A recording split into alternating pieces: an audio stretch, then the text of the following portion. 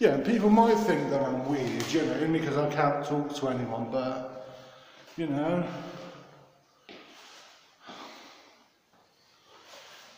that's why I wish I never moved there now.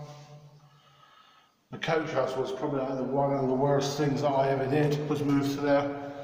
Because then I wouldn't have met like Beth and Amber and Ashley, and they wouldn't have met me, and they would have been like, I wouldn't say there.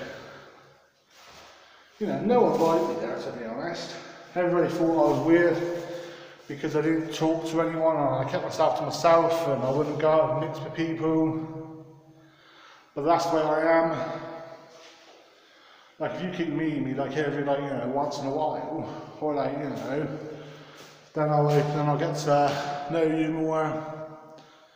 But when you come around, like, you know, guns blazing, I'm like, that's why I used to walk away from people when people were having a conversation,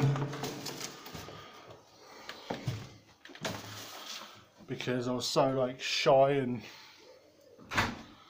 that's an excuse, but I was, and I just wish I could talk to anyone.